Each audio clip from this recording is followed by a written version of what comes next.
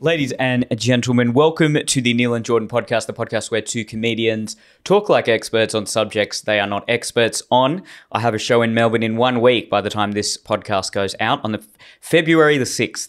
So come along to that. We've got Blake Pavey, Annie Louie, and Ashley Filsame. It's going to be a great show. The second half is all improv. We're bringing improv back, baby. You are bringing improv back. That is a dead art that you resurrected. It's no longer just reruns of Whose Line Is It Anyway. We are going to bring it back better than ever and integrate it to the digital space. So come see us if you're in Melbourne. We also have a Newcastle show just announced, March 20th, I believe it is. And from then on, it will hopefully be monthly as well. So the plan is to have a weekly Sydney show, a monthly show in Melbourne, Newcastle, Wollongong, and then hopefully Brisbane too. And you know what? Adelaide and Perth, we'll probably do a tour at the end of the year or something like that. We don't know yet. It's all in the works, but that's the plan. You're making it go nationwide. Yeah, regularly as well. Yeah, I want to create a brand, a comedy show brand, not just my comedy show that I'm taking everywhere, but this will have featured comedians. There'll be different games. It'll be the sort of show where people will want to come back because there's a lot of crowd work, there's a lot of improv. So yeah, you're not going to just see the same material. So if you did come to the last Melbourne show, we'd love to see you again. So yeah, and you've got some shows on, don't you? Apparently so. I have my shows coming live in Adelaide at some point in February on a show that I'm scrambling towards finishing as we speak and going through long, long days of very finicky edit notes about should they be wearing, should you have a Powerade in their hand or a Lycosate? Lycosate. Actually, I should just go back to Powerade. Sorry, I'm a bit bitter today. That was 14 hours. And that's another 14 hours tomorrow. Oof. Yeah, it's the worst part of the job is getting the slides together for the show. Doesn't sound like you're getting into a comedy mindset, you know? No, it's so much further. It's exactly what we were talking about before. It's what you would imagine being a writer for a show in the 90s must have been like. Right, torturous Slave mentality. Lots of coffee, staring at paper so long that you actually develop bad eyes and need glasses. Okay, well. That's me. So your life sounds really fun. I like the fact that it's live and spontaneous as well. There's work involved, but I think I'm not enduring 14-hour days wondering whether to put Powerade or Gatorade on stage. No, you just is that go with really a Powerade detail that's going to determine the hilarity of the show? And you know what? We came to that conclusion at the end and said, Powerade, let's move on. I will add this, though. That was after a 25-minute debate. Okay, well, everyone who sees Jordan's new show, can you please inform us whether, at whatever point that the Powerade bottle appears in the show, tell us if that was the defining moment of the show. Yeah. And whether it was worth a 25-minute discussion and a 14-hour debate or whatever the fuck you went through with your team today. Seems a bit superfluous to me, but hey...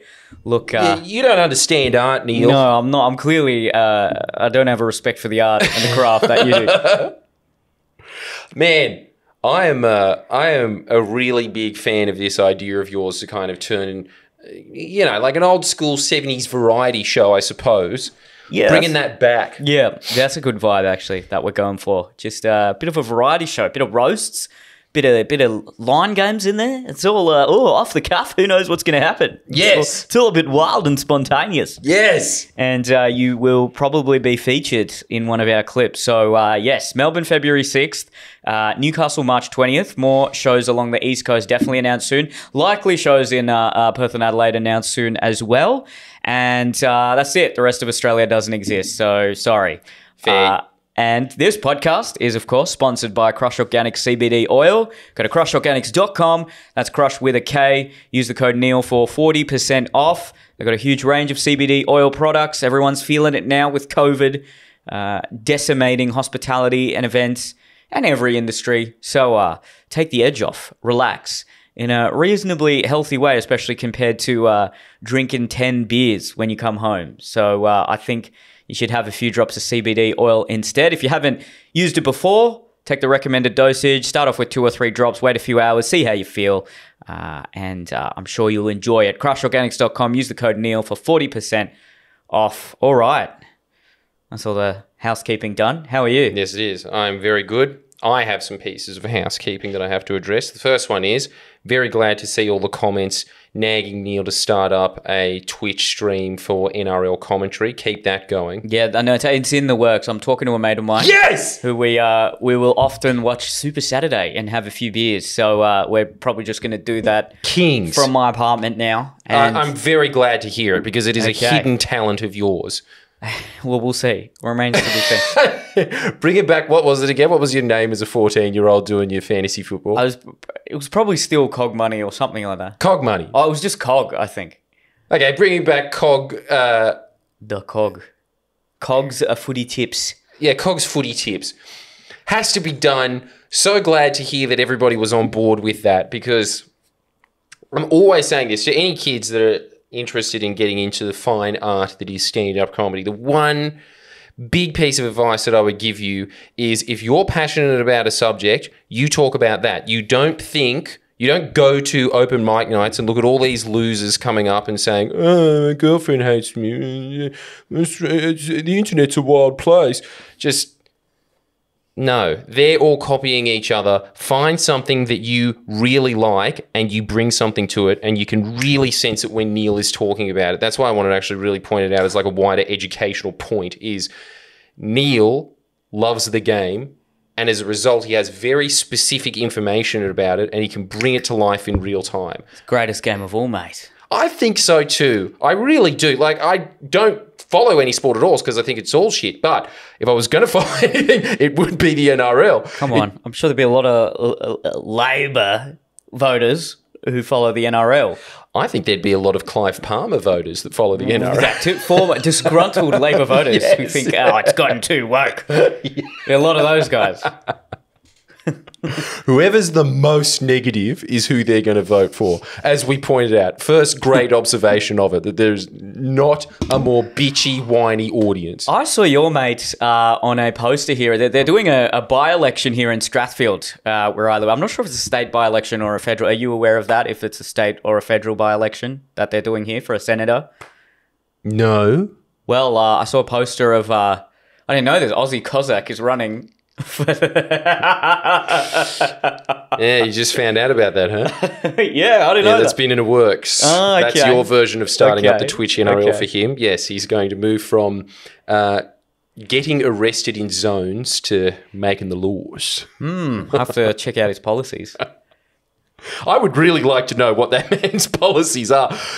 I don't know enough. You know what? I think his policies would not Russia's be... awesome. Abolish the New South Wales police and bring in, like, the Russian guard. Yeah. I don't think his policies would be too dissimilar to Black Lives Matter. It would probably be defund the police. Yeah, he'd be on board with that. He fucking hates the would police. love that. Yeah, okay. Hates the police, loves the Red Army.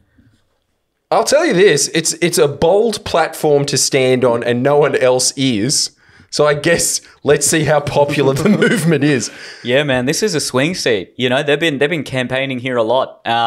What was it? Albo was here a few weeks ago, and Dom Perrottet was here. Did a whole press conference. I was working out at the outdoor gym right in front of him. He clearly had some SAS guards around him. Well, Perrottet? Yeah, Perrottet. There's a whole bunch of media personalities there. He's a very tall man. Oh yeah, huge. He's very tall, very skinny. But a tall man, and I've been handed a few pamphlets, both from Liberal and Labor. I like the Labor, the marketing. It's good. What is because this is a very Asian seat, and it's just got a picture of the person who's running.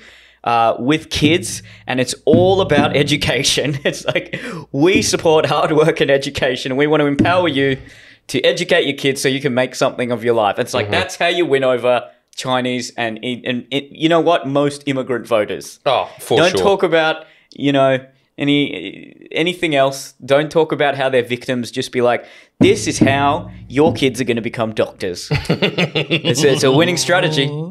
Worked for me. I don't need to read anything else. I'm like, yeah, all right. That's good. You could even go more specific. Don't you reckon this? 30% more selective schools, you'd win. But doesn't that sully what a selective school is all about? Well, you know more That about this really a area than I selective do. school? They need to still be selective. Okay, what about this? Eliminating any half selective schools. You know those ones Okay. that have the area kids as Yeah, well? those are shit. You're gone. Yeah, those are pointless. There's a one selective class, and then they just get subsumed into the like a local area culture anyway. Mixed around by year 8. Yeah. Yeah. No, No, it's enough not. of that. You want to be a big fish in a small pond, but not too big a fish. Then then the tall poppy syndrome hits you. That's all they want because they want to hothouse their kids. All right, so it is. We're closing down every selective school except James Roos. Yeah, and all your kids will get into free tutoring. That's how you win this. If they want to have this seat in the bag, free tutoring, and no taxes if you own a restaurant. Done. Oh God. This is You have solved the puzzle. they're campaigning hard in some of these marginal Sydney seats, man. Well, what are the Liberals promising? Tax cuts on small business. Yeah, I saw the pamphlet for the Liberal. There was a local election here. I actually couldn't vote because I forgot, and then the lines were too long, and then I paid the fucking fine. But the campaign poster, I couldn't get. This is so superficial, but like the guys who were on the pamphlet, I was like, these these guys look like very creepy used car salesmen. They always do. And that's such a superficial, reason for my vote. But I didn't even see the Labor pamphlet. But I was like, look, I've hung out with Jordan enough. I think that's good enough. Chuck one in. I don't trust these guys on the pamphlet. I think your judgment is correct, especially because you're talking about local government. It is going to be the lowest of the low going for that. It is the people that do not have the political savvy to get into state and federal politics. They don't have the gumption. They don't have the intelligence. What they do have is a bunch of DAs that they want approved, and that's the way to get it done. Yeah, I don't know a single person who has ever worked in a local council or a local government, but I can't imagine there'd be of a It's not a good talent pool. notable ilk. What the ones that are good in local council don't want to stay in local council. They just want it because it's an easy way to get some kind of civic experience under your belt. I Yeah. have to say it's about 20% of them. And, I really do. if you really want to be corrupt and walk away with a cool couple of million, local council's probably the way to do it because, Easy. the media doesn't have eyes on you. No. Except you. I like the videos where you go up to a random councillor in like a southwest Sydney seat. And then now all of Australia knows who this person is. Even more niche than a current affair. It's so niche. Here is this one guy that approved a building that should not have been approved. The biggest villain in the country. I love it.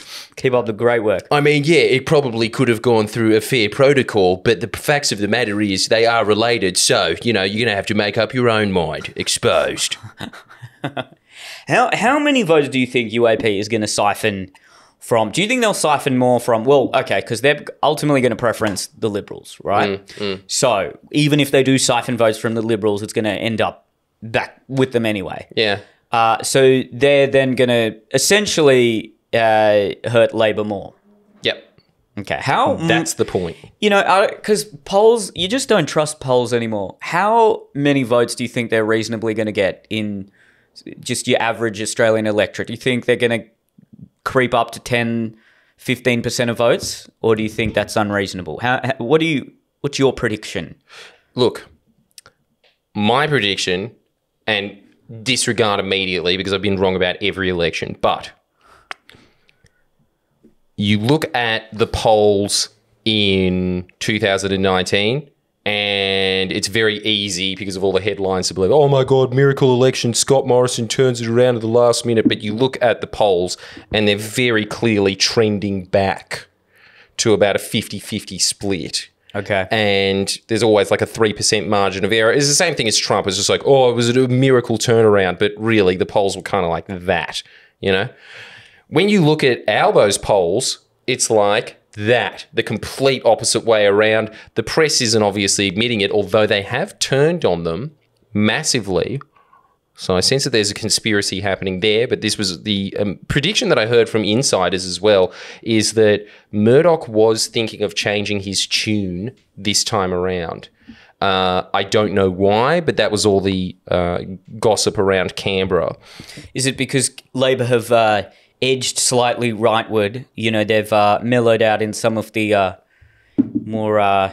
Oh, yeah, they've promised everything that... they've proven that they're not going to be antagonistic towards Murdoch's wishes. And so, as a result, for the fairest, he doesn't really care anymore. Okay, so they've rescinded things like the tax increase for higher income earners, and they were going to look at negative gearing and try and limit that to a certain amount of houses and things like that. They've taken away some of those policies, right? Oh, yeah, that ship has sailed. And for everybody that says, oh, sellouts, what can you do from opposition, all right? It's the same thing as always. Only the impotent are pure, as Gough Whitlam once said. You have to get into government, and that is, and it's a terrible, terrible tragedy, but housing is the Liberal Party's equivalent of Labor's Medicare. You can't touch housing because too many people are in on the Ponzi scheme now, and it's too easy to run a scare campaign on it, which is a massive tragedy for our generation, but one we must bear. It is not going to change. Oh, share houses forever, bruh. Yeah, Just well, it's not that big of a Triple tragedy. J, Honest 100s in the share house. Wiggles #1. Have That the was boys crazy. around. Yeah, it was so fucking sick, hey? The Wiggles. Like, I fully thought, like, first I was like, that's lame. Then I was like, nah, it's fucking sick, eh? Fucking nostalgia, yeah. Had a few craft beer. It's not a bad tune either. Craft bevies with the boys. We were like smashing the billy by that time of the day. Yeah, nah, change of the day. Hey, yeah, nah, hey. What do you? Okay, what's your verdict? Oh, Change the date or not? me? Yeah. Oh, I'm very, very vocal on that. Mine's been exactly the same the whole time. It's been exactly the same. I just think it's pathetic. I think it's the definition of a culture war. Doesn't change anything. And I think that it's just an extremely divisive tool designed basically as just one of those wedge things that really you can... And as like straight into your territory, Neel, classic virtue signal. It's just everyone who I know in my life that sucks is extremely vocal about that. And it's just like no pride in genocide on the day and everything, right? Anyone that I know that is, and I'm even talking about Indigenous people here as well, they're not fussed about it. They have bigger things going on in their life. It's exactly what you're talking about. It's these totemic issues that people like to put around because it just kind of inflames their narcissism and gives them, they get that feeling of being a good person without actually having to do anything. Yeah, I mean, when you're a non-white second-generation immigrant, you really don't. I don't care. It feels like, okay, woke white Australians and Indigenous people are arguing with bogan Australians over which day they can get drunk on. And here's the other thing. I do not care what the day is because I'm going to be working that day. Same thing. That day means nothing to me, so I do not give a fuck. I'm working on that day too, but I will say this. The polling a few years back, and then they stopped doing it, was that the vast majority of Indigenous people were kind of just like, don't care. Either don't care or feel good about it. Whereas it was about 30%, I think, that were just like, I feel bad about it. And then they stopped. They stopped doing the polling after that. And that was after their big push where all of a sudden all the papers... This is the thing. This push has been in small circles since like the 30s. No, not the 30s, like the 70s or whatever. All of these papers were just constantly pushing, Gary, Australia Day, Australia Day. And then as soon as it was trendy, like on a dime, I remember it. It was the same push as Hillary Clinton, 2016. All of a sudden, the exact same papers that were saying, which celebrities are doing Australia Day? What's your Australia Day look? Just instantly, you're in genocide. You should feel really bad about yourself. You know, it was coordinated, the whole thing. But the thing is, like, I remember being in Lithgow. There's a big Indigenous population there. Australia Day, what were they all doing? Out there on the dam like everyone else, having a swim and a barbecue. I wonder if that has changed. It has been 6 years since 2016. It feels like we're still existing in that kind of amidst that culture war. But I wonder if they do that polling today, whether that has changed. There's something to be said about symbolic gestures. I always thought they were pointless. And I always wondered when people would express the sentiment, say, always was, always will be, you're existing on stolen land. Now, okay, historically, if we look through what occurred through the lens of today's morality, of course, that was atrocious. The question then is, okay, how can we redeem that by doing something today? And yes, of course, we can have welfare schemes, and we can be supportive, and we can even provide certain symbolic gestures, which to a lot of people may not mean much, but I think I have realized this is meaningful to others from what I can gather on social media. However, I would hear a phrase like, stolen land always was, always will be. I'm like, okay, what are the practical implications? Even though that is maybe a symbolic sentiment right now, what does that mean? How does that look in 10 to 15 years' time? Are people going to be giving back property and land? Because that's what I was in the back of my mind. I'm like, that's a worrying thing for me. But I think I've since realized, no, most people just want the symbolic gesture and want people to just acknowledge that certain atrocities happened. But I can't see people actually one day saying, hey, no, look, that's mine, I want it back. Of course not. Because that's what I was initially very worried about, which made me very anti the whole thing. But I think I've realised, and I'm purely judging this from like the Indigenous people I'm friends with on Facebook, who were celebrating the Hottest 100 day and like very happy that they did an acknowledgement of country. And I don't think they're going to come and one day be like, yeah, no, that's my house now because it's my land. But that's when I hear the sentiment, stolen land, my land, that's what I was actually initially very afraid of. But I think I see everything through this paradigm now. I think this is a negotiator and a builder thing. I think practically and sort of logistically about these sorts of things. I think a lot of people just want a certain emotional sentiment to be fulfilled or a void of that to be fulfilled. And if that's the case, like I said, I'm indifferent.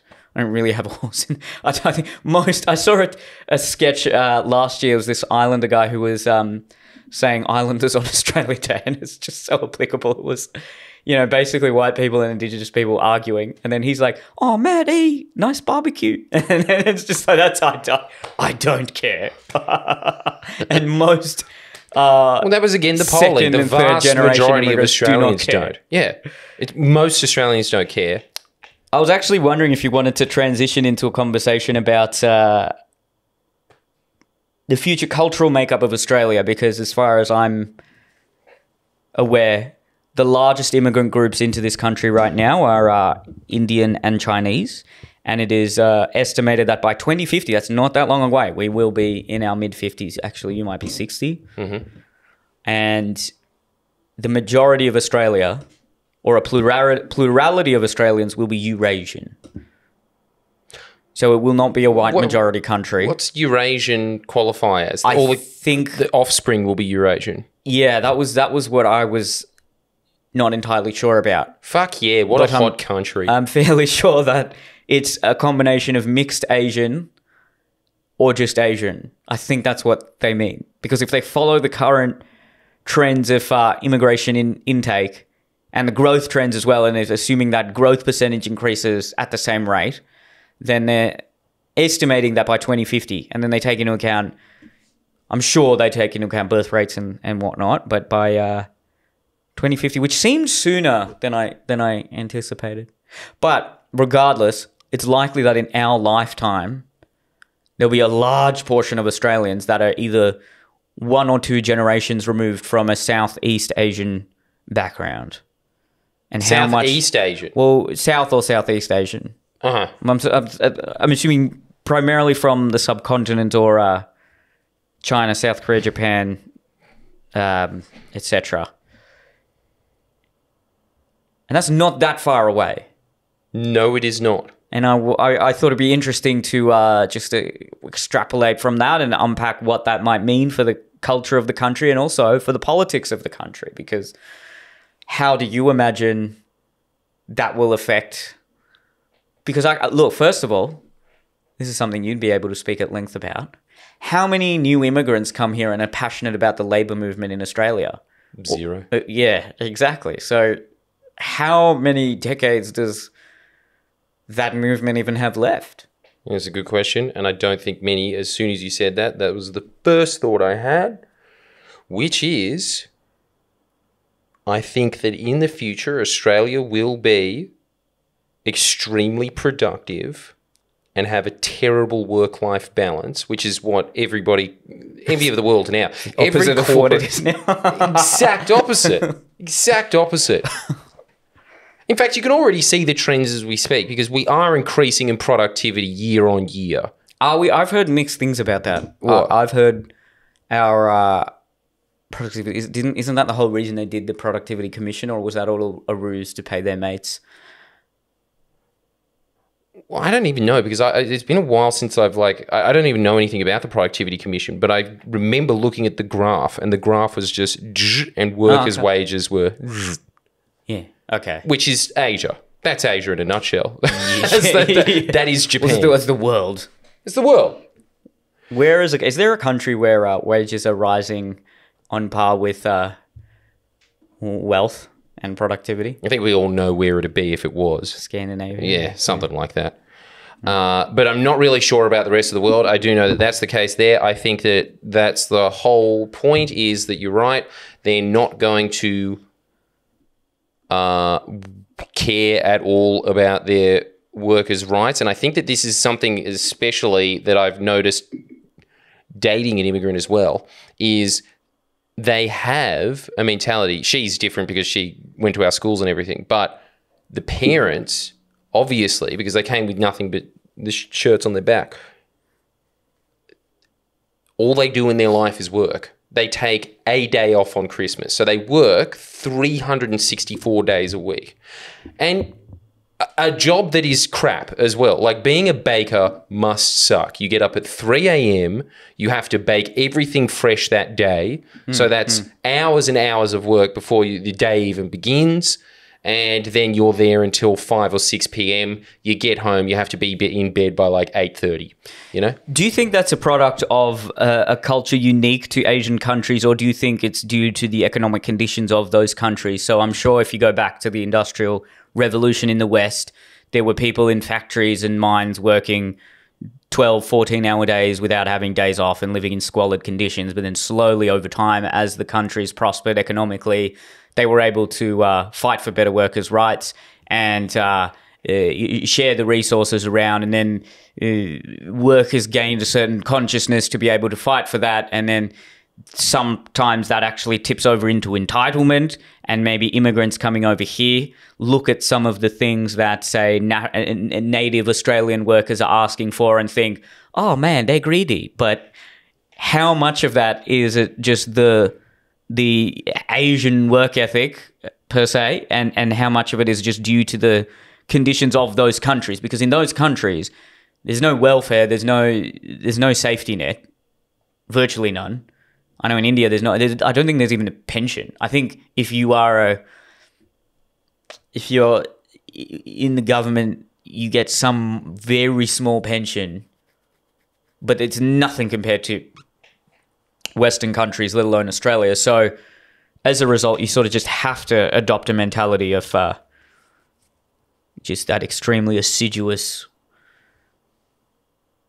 mentality. True.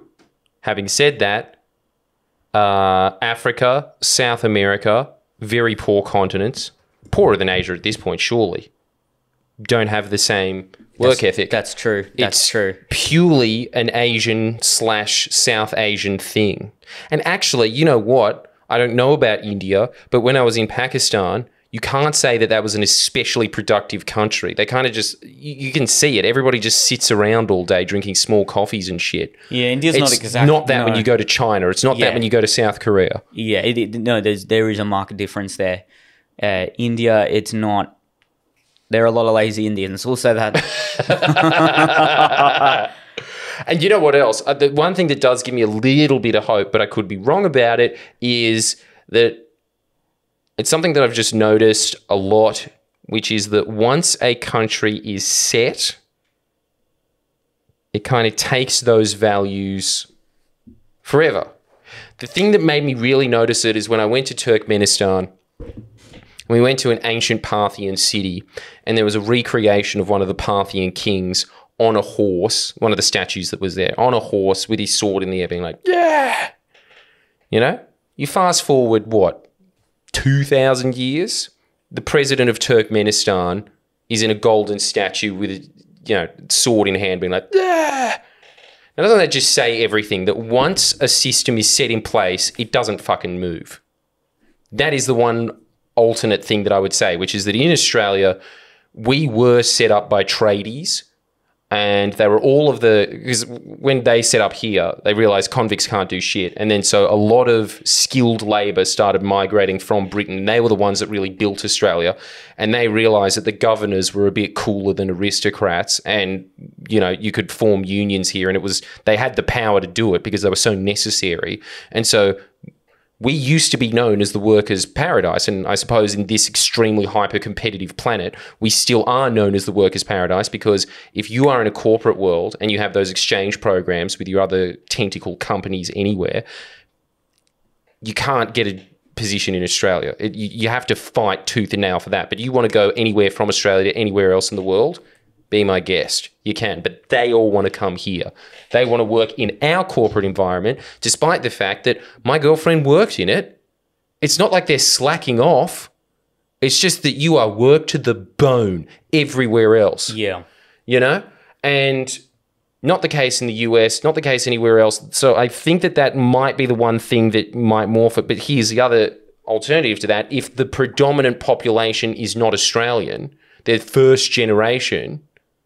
And the whole thing is that no matter how much you try and assimilate into a country, and again, I don't blame them, because they had to come here and then they had to instantly work and find a way to make money and raise 3 kids.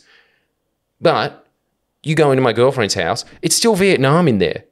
Her grandma bashes crabs on the floor. You can't even get her to put it on the kitchen sink. She's not going to do it. It's there. It's still Vietnam in there. Well, there's a multitude of factors that contribute to I suppose, the lack of integration.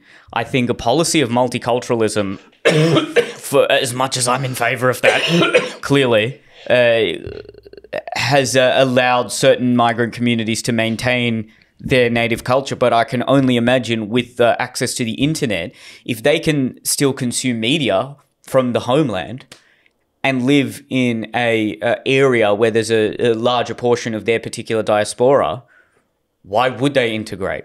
Because I can tell you this much, for a lot of immigrants who come to Australia, basically they see Australians as just all bogans, whereas Aussies see bogans as a certain subset of Australians.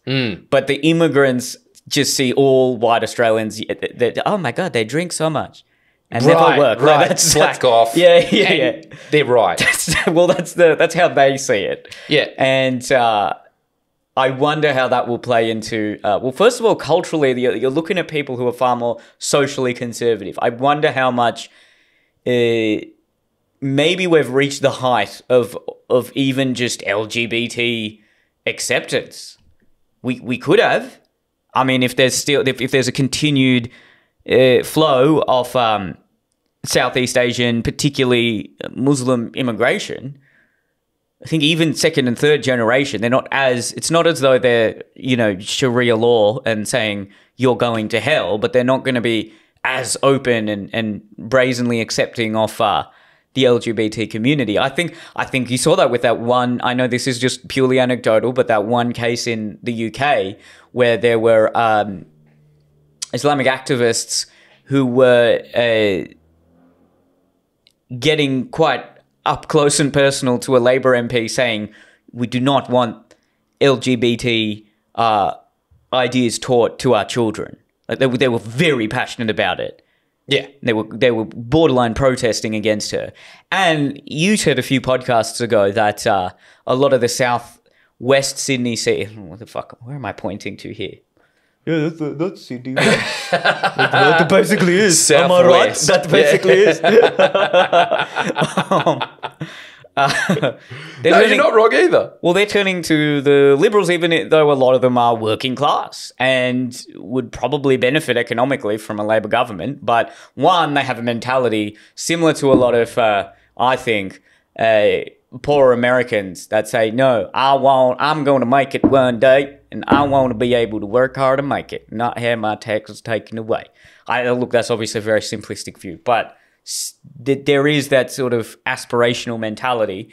And even if it may have an immediate economic benefit to vote for a Labor government, I wonder if they think that's cheating, if you will. And the reason they even came to the West, because they want a more neoliberal society, but also a lot of those communities prioritize culture over economic concerns.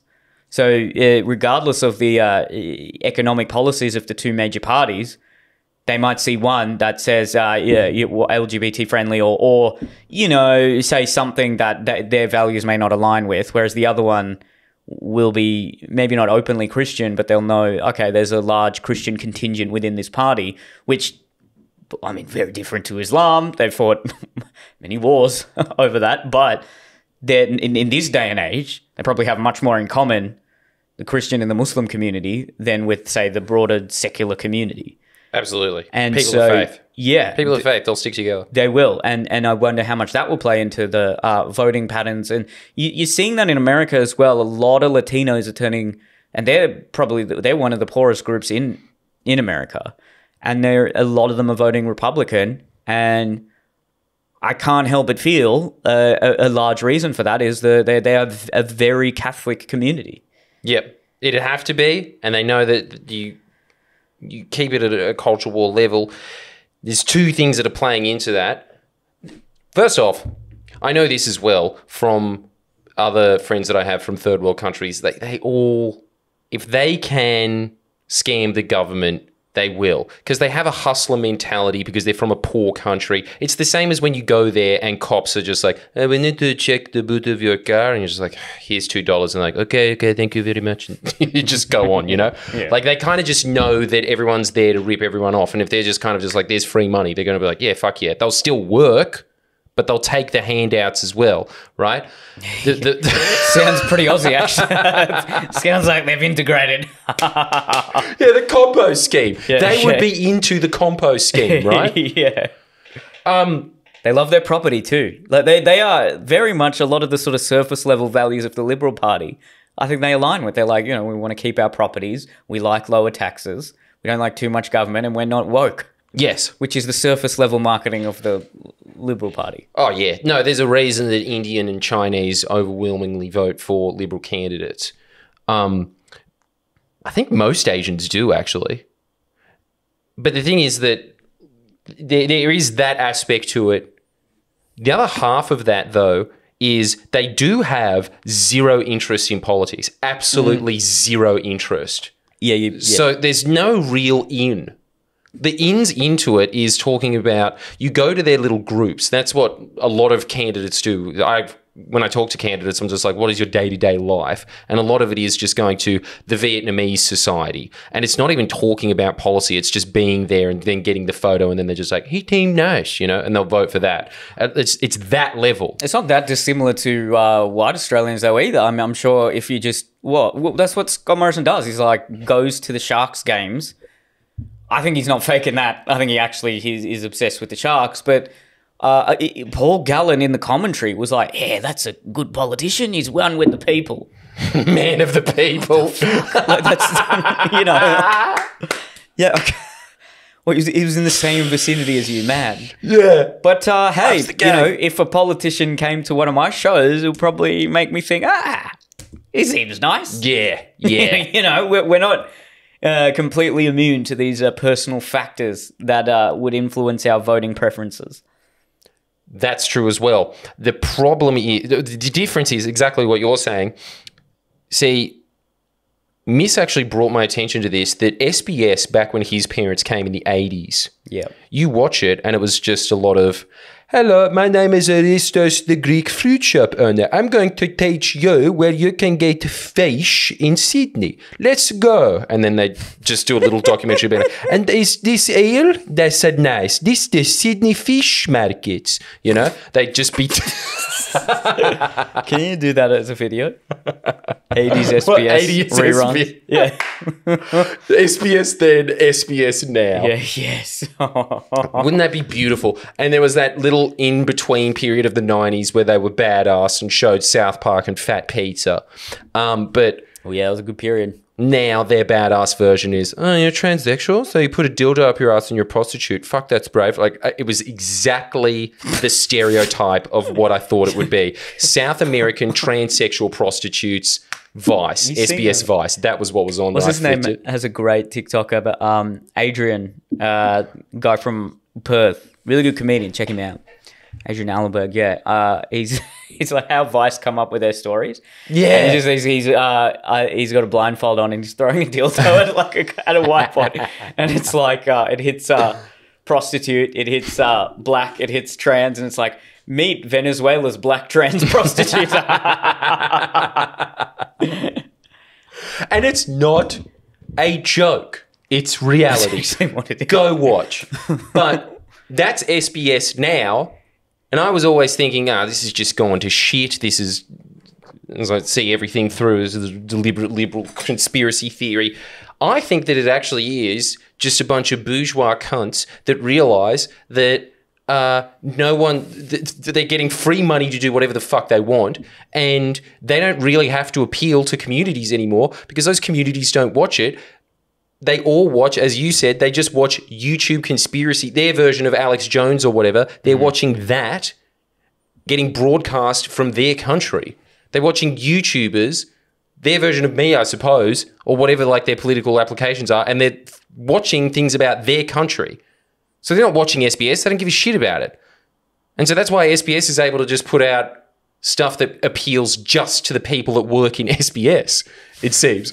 And so, like, I was just like, there's so few opportunities to talk to those people. So I'm guessing that it will become an extremely apolitical country. And when something is apolitical, it's really easy to mold.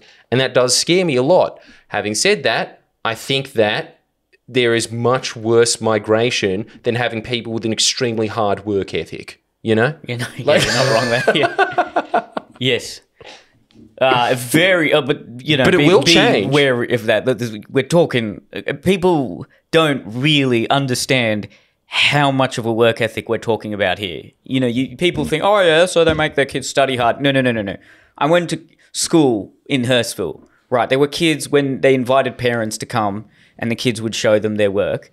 There were kids in tears because the parents were yelling at them in Cantonese because they didn't get 100%, and there were kids having legitimate panic attacks.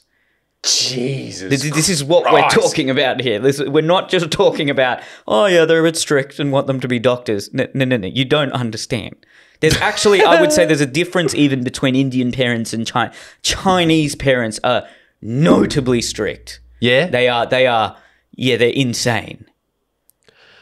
So you would look at their average. parents and then think, fuck, I'm glad I'm not their kid. Well, again, I the more I've thought about this, because you know when you're in your late teens and early 20s, oh, my fucking parents fucked me up. But no, I am so grateful for the upbringing I had because I feel like I got the best of Western culture and the best of Indian culture because I did not get that very strict, restrictive, collectivist Indian mentality because both my parents rebelled to a certain degree. But they were still very much, you have to study, you should go to university. They let me drop out of uni. Not many Indian parents would let their kids drop out of uni. So that's something. And my mum actually came here when she was 3. Well, my maternal grandparents came here in 1962. So UNSW had to send a letter to the government because it was still white Australia policy. And so then people took photos of them because there were no other Indians. That's right. In the country. And so my mum does it. Because that's when you had to integrate. There was no Indian community then. There was one Indian grocery store in all of Sydney. And the Prime Minister of India was visiting Australia, Indira Gandhi, and she saw my grandparents and had a conversation with them because there was no other Indians. And the Indian cricket team at the time had dinner at my grandparents' house because a lot of them were Maharashtrian, which is the area my grandparents and my dad is from. And then by the 80s, it had completely changed. In the space of essentially 20 years, there was a huge Indian community. That was when my dad came. And where were they at? Liverpool? No, they were in the Cogra, bro. Where do you expect? Oh, really? And then they moved to Hurstville, and then now they're in Sans Souci, Ramsgate area. So they've always been in St George through and through. But when my mum first came, she was in the eastern suburbs. So she's in Maroubra. So yeah, she was one street away from all the housing commissions in Maroubra.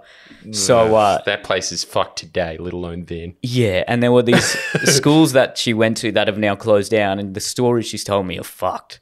There's like a high degree of teen pregnancy, and every time she goes to the reunions, she's just like, what the fuck is this? Yeah, she doesn't. I think, still goes. No, she didn't go to the last one. I think. Gave up. Fair. And, most of them would be dead now. And then my auntie got a scholarship to go to Skeggs, which is a very elite. I love that word elite when they describe private schools. It was like elite. It's like, well, okay, you paid more money. So I mean, elite is referring to a sports person who's like notably gifted. Yes. You're not elite because there's like a castle where you go to school. Okay. But she got a scholarship to a private school and then became a doctor. So, Jesus, the old school version of getting into a selective school when it was just one scholarship a year. Yeah, so a very, it's just typical Indian family. But golden opportunity because there would have been very little competition in comparison to today. Yeah. Yeah. And although my auntie is like a genius. I found her books from when she was in year 11 or 12 and the notes she wrote were spectacular.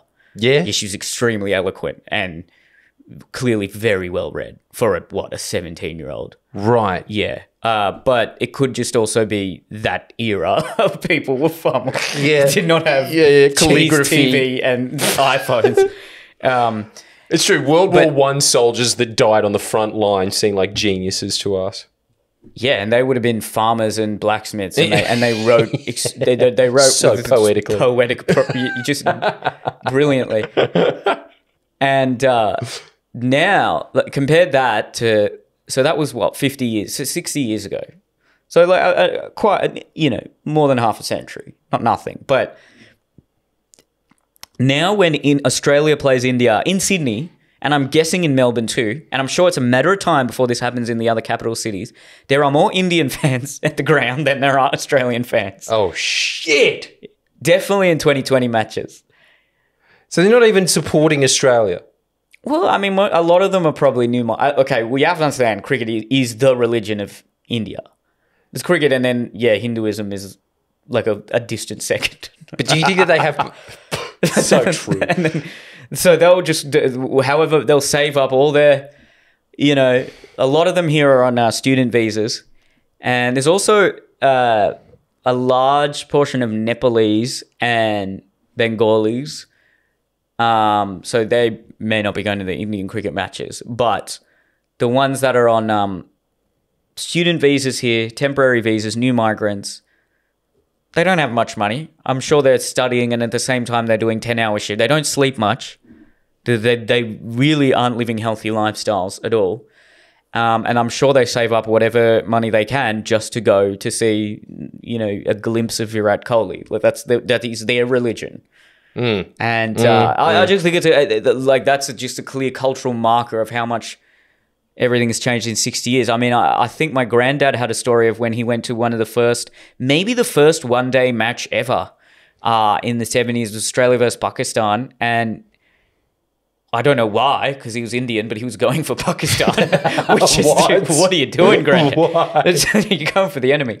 But then he stood up when... because he felt sorry for them? Yeah. Or was it just because they're geographically close I to must have just been... the hell? They are brown. I don't know, but he stood up when... I forget who the bowler was. It might have been Imran Khan. Could have even been before him. But he stood up when Imran Khan or one of them took a wicket, and then apparently there were just all these like... oh yeah, mate, you wait till Dennis Lilly gets out there. You go.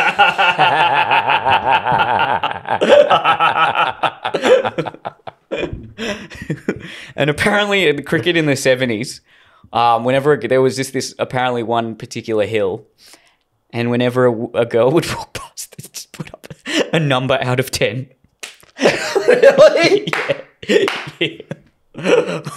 Who's deciding this? Was it just one guy with the rank? I don't know. It was like a judge panel. I can't imagine this. I'm pretty sure it's a pretty short amount of time for her to walk past.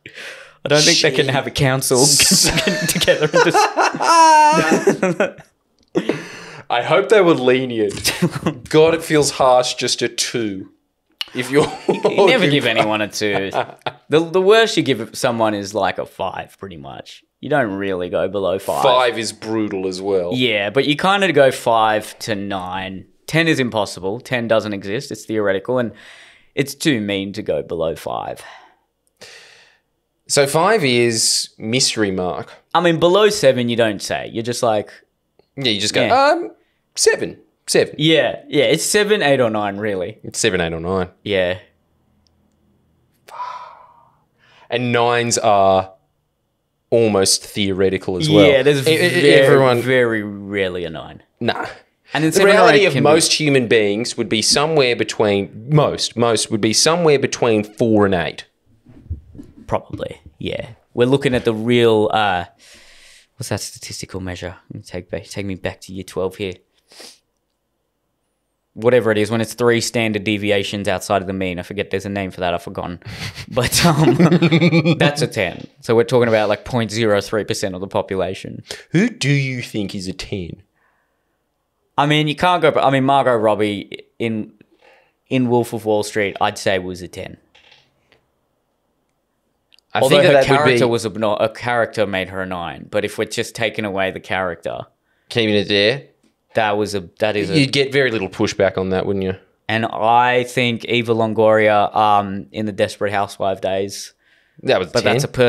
That's a bit of a personal thing. And Megan Fox in Transformers, I mean, you can't go past that. Where do you fault her? No, you can't. In fact, now that I'm thinking about it, 10 doesn't necessarily mean you're attracted to them at all, does it? It's just all of those examples, you're like, yeah, no, they objectively are a 10. You can't fault it, you know? Can't fault it. Yeah. What about this one? Jessica Alba. Yeah. Because it's really weird looking at her now as a 45-year-old woman, and she's, if anything, hotter. Yeah. And that's what I'm looking forward to with all the migration, by the way. A lot of Jessica Albas. Fucking hell. Well, it's true, dude. I'm telling you, that whole Stan region here, because they was on the Silk Road and you had trade between Europe and China and the Middle East constantly pushing there and like fucking raiding the camels. It was all of them now just really hot. What? Because they were raiding the camels, somehow that results in... Well, yeah, there's a lot of rape that goes with that. So that would be bad genes, wouldn't it? What? Why? Wouldn't you think when there's more female sexual selection, that would create more beautiful people? Huh? Because then it's just biggest wins. So you don't have to be pretty. You just have to be the biggest cunt with an axe. Yeah. And you would spread your genes the most. Whereas if... Yeah, but your genes are more diverse.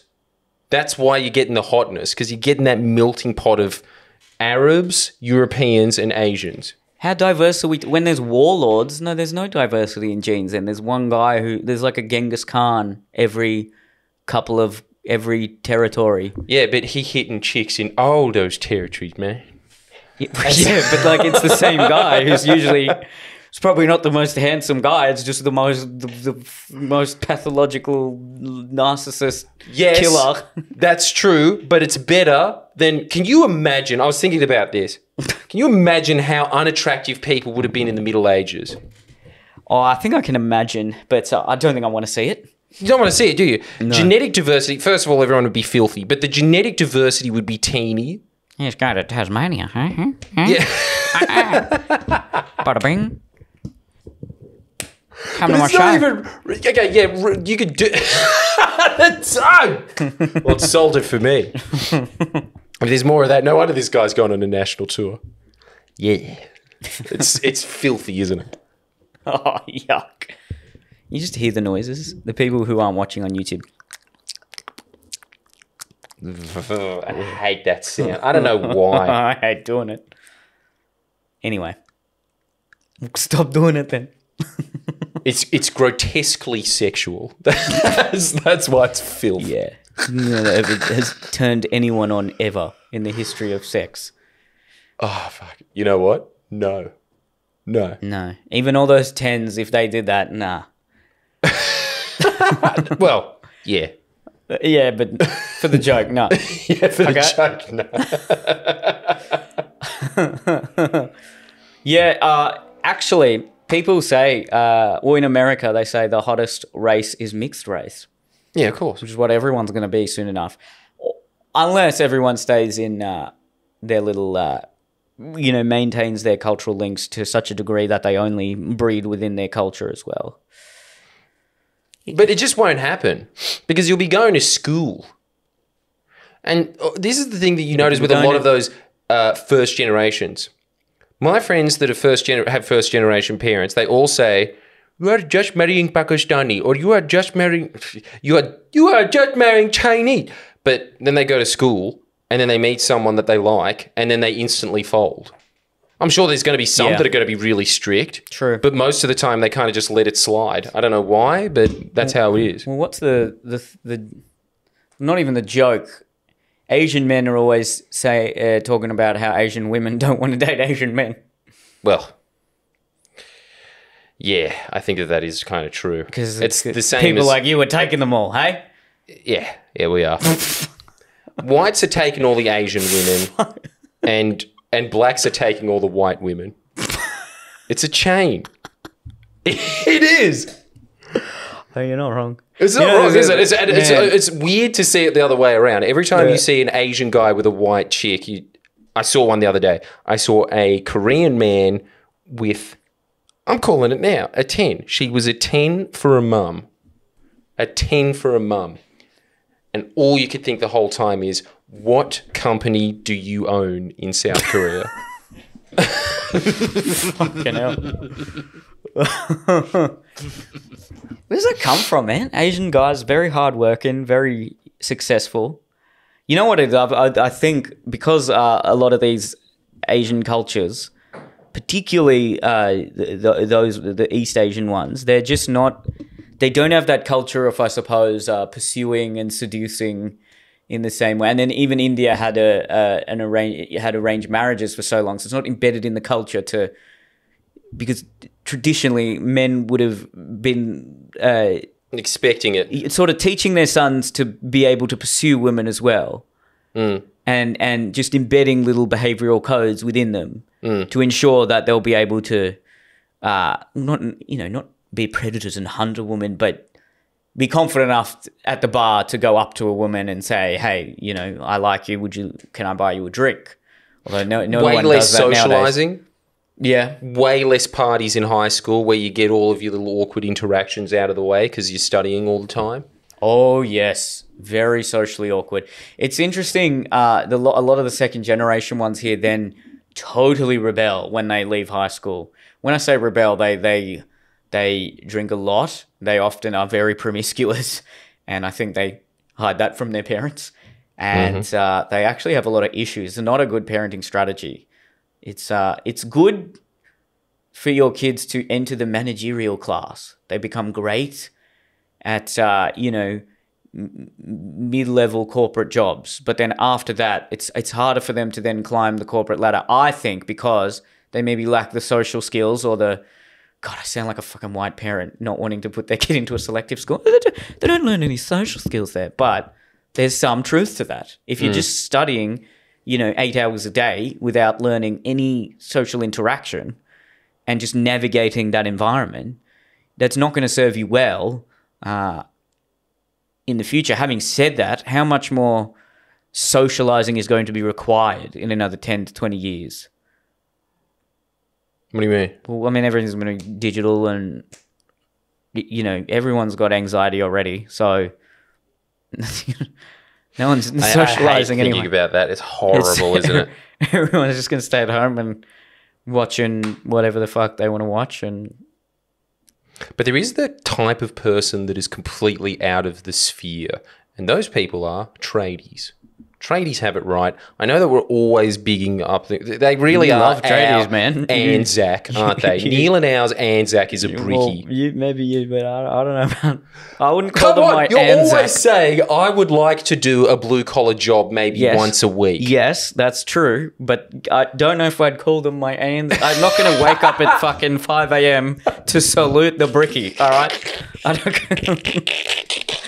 I respect them a lot, man. They're great guys. Probably better heroes. It's an honest living, and it's quite safe for the next generation. Whereas a lot of white collar jobs are far more insecure. Yeah. Mm-hmm. So ironically enough, I think the arts, well, most jobs in the arts are already insecure. It's not going to become any more insecure. And trades are going to be safe from AI for at least the next 20 years, I think. And there's probably going to be a huge demand for that sort of work, and you earn a good living, and you can work for yourself. And if you're okay with waking up at whatever the fuck it is, 5 a.m., go for it. But no, I'm not. They're not my Anzac, bro. That's don't think I'm gonna go that far. Okay. Kind of just roped you along for that ride. Yeah. You Probably. Come on. We've had this before where we just say they have figured out life. They're the closest thing that Australia has to Buddhist monks. They're the most content. They're the least socially anxious. Yeah, they're the least socially anxious, yes. They But always are they the most have content? a wife with a tramp stamp on. And that's got to be fun in bed, And kids fairly They're if useful. you're 26 and you're not married and already have 2 kids and a house, you'd be an alco. That'd be your only way out as a tradie. Otherwise, you've got all of the basic building blocks of life handled. Pretty sure the they're 70s alcos ones. anyway. Yeah, and that's the other thing. Most of them can multitask. And most of the time, whenever I'm speaking to a tradie, I feel like a lot of other white-collar jobs, there's 2 types of guys in it. There's just either extremely beta white-collar guys, or there's the guys that are trying to be very alpha. And always just been like, you snort coke all the time, man? Yeah, do you lift? How much can you lift? They're always just trying to prove their manliness too much. Right. Whereas every time you talk to a tradie, they're just me. like, how did you lift? The tradie never does that, do they? Like, Because they're not insecure. Yeah, they wouldn't be insecure about being perceived as not masculine because their whole job is lifting and building shit. yeah.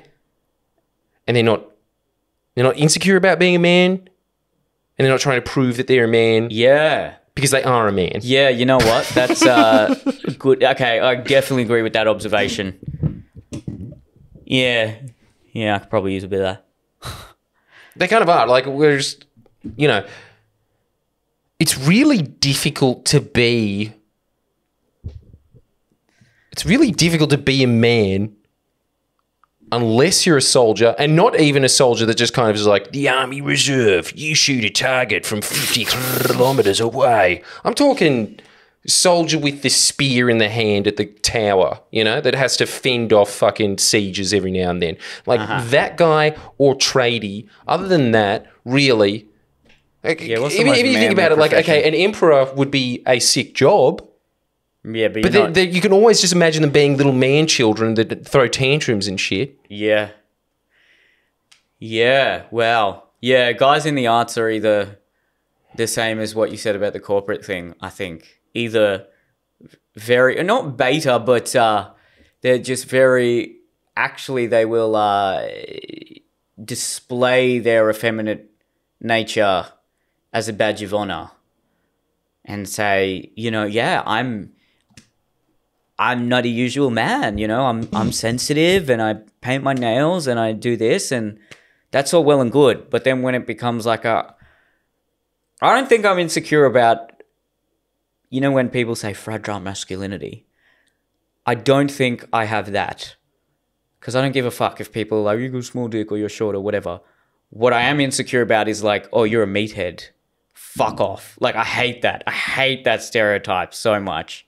Do you get that? Well, no, but I just don't like the fact that other people get it. Other people, No right. one ever says that to me, but I just... So, you know what? I'm like insecure about my intellect. I think that's what I am.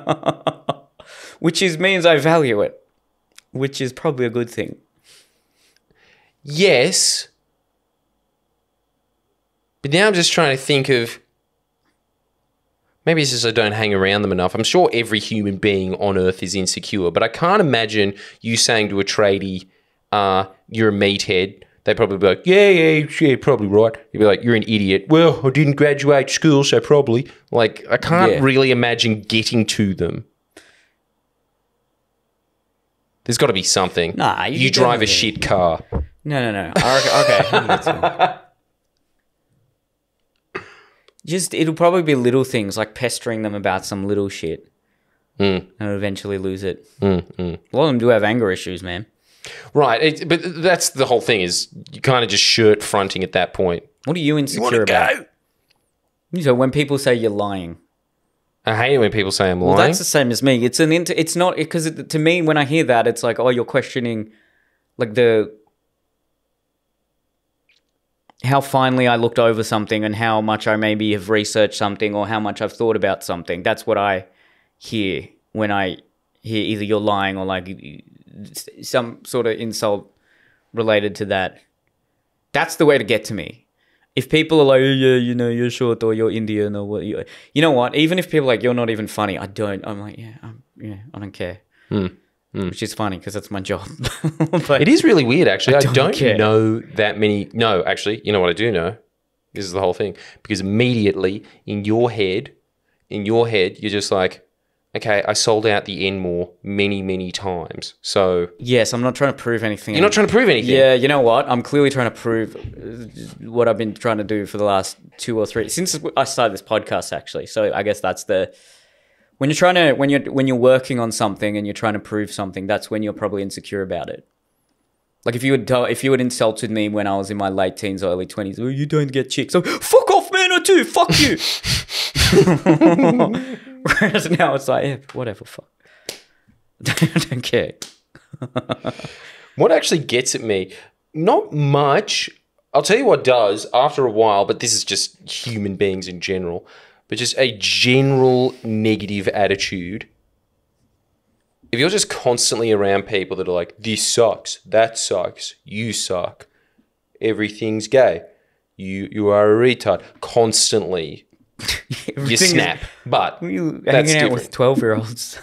Yeah, Everything's gay. This is what. Hey, here's this close to reality. 15-minute expose I've done on a liberal politician. Oh no, that's gay, bro. Yeah, this is only a retard would like this, man. But I don't think that's an insecurity. I think that's just not being around people that are cunts. I think that's the difference. So I'm just trying to think of anything else that gets at you. But it's those things, because you can't really ever prove that you're intelligent. It's kind of just an infinite game, unless, of course, you've got your little Mensa Institute acceptance or something. Yeah. But the thing is, you never have your little award that says, I'm smart, unless you're in a really, really teeny percentile of people. No, really, it's dependent on how the group perceives you more than anything. But I suppose there's nothing I'm not insecure about being insecure about that, if that makes sense, because there was definitely a time where I was insecure about my comedy a lot because I was trying to, I really wanted to, I valued it. I wanted to be a successful, well-known, reasonably well-regarded by the critics comedian. Mm.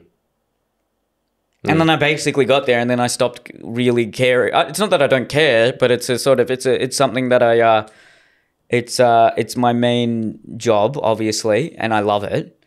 But it's not something I'm really like desperate to prove. Hey man, I'm a big comedian. You know, I don't need to prove anything anymore. But for a long period of time, when I was trying to prove something, I was insecure about it, and that you then direct a lot of energy towards it, and it paid off and it worked. So I'm not. If that makes sense, I'm not insecure about feeling insecure about my intellect right now, because I think if the other things, when I was insecure about something else, I worked on it a lot to the point where I became comfortable with it, and usually quite good at it. Mm. So then, if that pattern continues, hopefully by the time I'm 40, I don't know what I'll be insecure about then. Probably some, I don't know. Well, my house isn't as big as my neighbour's. Yes, that's what I think happens. Yeah. After a while, materialism catches up. Yeah. Because any boomers that I speak to that have accomplished really interesting things in their life, they all do the same thing. They're always talking about how they don't have enough money. But you're sitting there thinking, well, you know, like, I don't know. You own a fucking house in Balmain. Then again, I suppose when they were young, it cost And like $30. Hobby farm and probably another investment property. But they are comparing themselves. Say, for instance, if you're a lawyer, you're comparing yourself to other lawyers that went into corporate law or something, and they have their nice little corner office in the city with the view. Yeah, it depends who you hang around. Because, you know, if we hung around Isaac too much, we'd be insecure about how much we earn too. Because that man makes bank, as we found out. Oh, yes.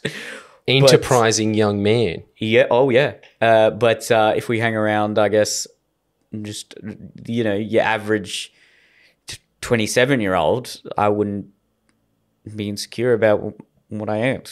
It's about not that sounded like a brag, but no, it's not. But, you know, fuck. Ugh.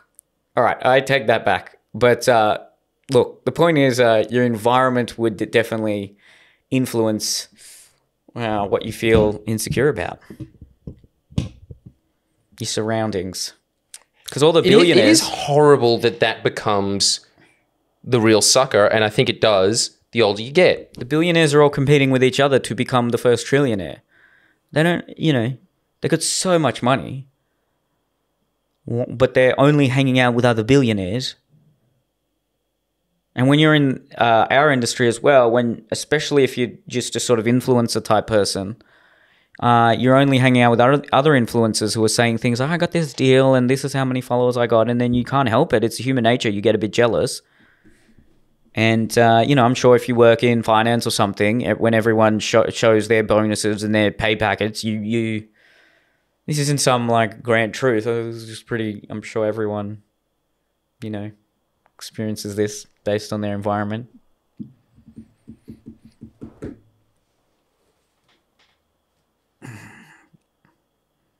I guess you're a very unique case. There's not really, because you're competing with comedians online, but you're also kind of competing with media personalities like even your Ray Hadleys and ABC and just journalists and things. So you've got these two very separate, they're both media related, but... I'm just trying to think what really ticks me. I hate it. I hate it when journalists write anything about me, but I don't think that comes from a place of insecurity. I think that comes from a place of, but you suck. It's actually more of an ego thing of like, how dare you judge? You can't judge me. That's what I fucking hate. But I don't think it comes from an insecurity place of I feel inadequate to them. Because who the fuck are they? No one knows who they are. If you psychologically dig deep enough, there's probably some sort of you can draw a line to some childhood or adolescent insecurity there somewhere. There is that actually as a kid because I had no money. So it always shits me when I see that somebody got a free ride in life and you know that they're untalented and they got their position because they went to the right school. That always like fucking ticks me off. Okay, I'm with you there. That person looking down on you, that makes me angry. Okay, I'm absolutely with you there. Not for me, it's not necessarily the money thing, but it's when I see people who I look, I don't know their day-to-day life, but when I feel like they've been gifted a position or a head start and they haven't worked for it and they haven't had to earn it, when, you know, I've come from a background coming full circle, I guess, that has really valued education and put a high premium on studying and being strict and hardworking in that regard, that pisses me. Like nepotism and connections, that sort of shit really pisses me off. Actually, provisor, what about this? The person in that position is grateful to be in that position. No, then I don't...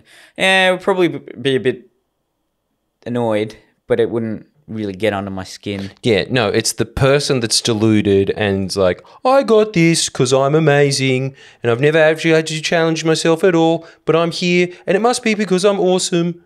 That person gives me the shit. And what you deluded. said, when they then look down on you, that is...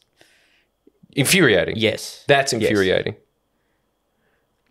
Well, I think that's a good time to wrap this one up. Got Fair. a little bit of a therapy session at the end. Yeah. As I'm sure everyone would always appreciate. Let us know your thoughts about the future cultural makeup of Australia that, according to actually a personal source, is going to be a plurality